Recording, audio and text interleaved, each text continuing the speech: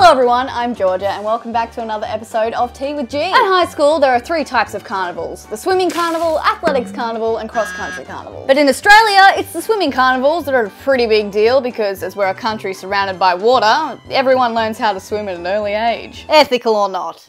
Alright, I don't think we have it quite yet, so we're gonna go again, okay? Ready? Whee! Alright, so blow bubbles, quick. Keep kicking, blow bubbles.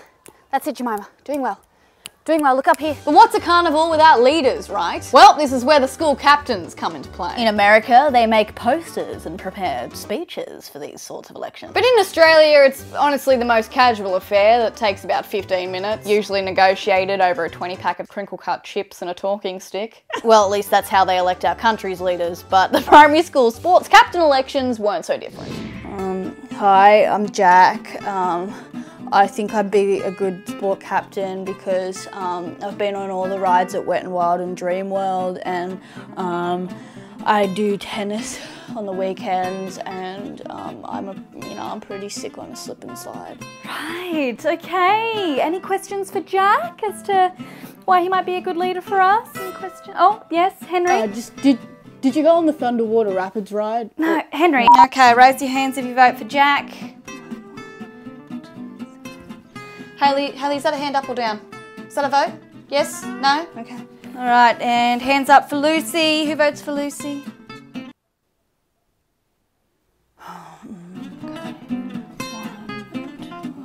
All right, you can turn around now, guys. So it was so close, but the house captain for 2021 for the red team is Jack. It wasn't close. No one voted for Lucy. Charlie? What? No, that was not necessary. See, this is why we close our eyes when we vote. Everyone, can we see what we've just done? We've hurt Lucy's feelings. You know what? Your name's going on the board. Was the ride still there when you went? Yep, Henry. Then it comes to the actual carnival. Now, usually these were held in a crappy public swimming pool that's about a 20-minute Sid Fogg's bus ride away from the school. The rusted, busted steel grandstands are a safety hazard within themselves, barely standing up on their own anymore, and shaking like an earthquake every time someone steps foot in it. Then, of course, these shitty-ass grandstands are soon flooded with kids of 4 different colours: green, yellow, red and blue. And the occasional kid that's colourblind. But when I say dressed in a colour, I don't just mean a coloured t-shirt. These swimming carnivals were a straight-up contest where shittiest is wittiest. There was never any actual effort put into these outfits. Like the local $2 shop or Hot Bargain was buzzing this time of year. For starters, there's always that one kid in the yellow team that dressed as a banana and thought it was so fucking original. Just walking around all day, scoring high fives. Even if he was the most annoying kid in the year, it didn't matter. For those 5 hours, he was a fucking banana. How hilariously appropriate. However, this is where I have a little bit of a problem with the carnival attire, okay? As it never seemed to change as we got older. Like, you know, when you were younger, it was cute to rock up to the carnival in a little outfit that your mum had put together out of old dress-up clothes and feather boas and shit that she found in the garage from her hen's night in 1992 that she'd rather not talk about. Like, that seems quite appropriate for an 8-year-old. So tell me, how is it socially acceptable for a 17-year-old girl to wear pigtails and a bloody tutu to the swimming carnival? Huh? I'll give you a rundown. These girls, I was definitely one of them, would rock up to these swimming carnivals in pigtails with ribbons tied in each like a dog that's just had an expensive haircut, combined with a coordinated coloured tutu, an ethnically questionable flower necklace that's already started de-threading, some shitty fairy wings that someone has most definitely sat on and bent into the shape of a uterus, and last but not least, to finish off this slightly sexualised child fucking uterus cosplay. I don't know. What's that? Some striped knee-length socks that you found in the bottom of your sock drawer and honestly have no recollection of where they came from. Should do nicely.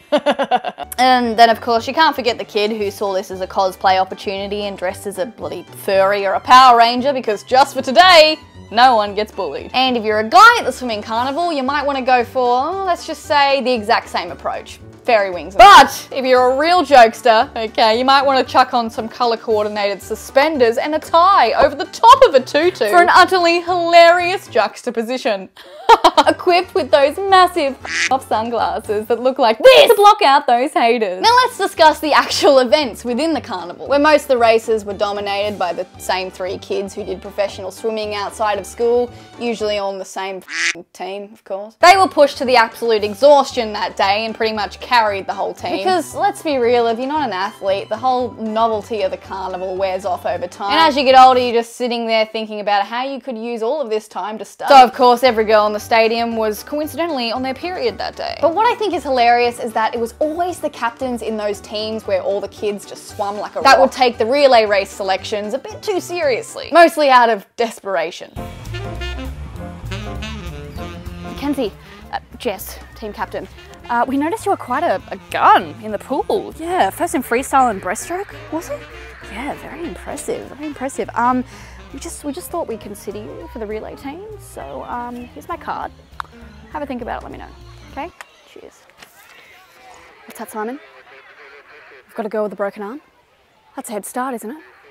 Oh yeah, I see her. I've got eyes on her. Oh, she saw me. She's starting to walk. I got her, Simon, I got her!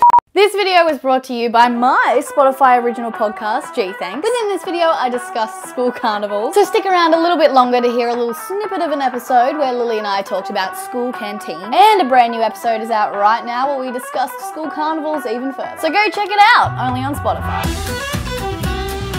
The paddle pops. Oh, the paddle pops, and they had like the banana ones were my favourite. Yeah, but do you remember the it was called Liquor Prize. Do you remember Liquor Prize? Yes. Holy shit, everyone frothed the Liquor Prize. Because you could get a free one. Because everyone just wanted the free paddle pops. And I remember, like, when I would eat this paddle pop, I wouldn't eat it properly. I would, like, eat, eat as fast as I could, like right down to just the top of the stick. So the top of the stick was exposed so I could see if I won something. And I remember you could win, like, a Wii, a trip to Bali or something. Yeah. I want to know who won those. Like, who would go to Bali and you meet someone about, oh, why are you here? I won a liquor prize.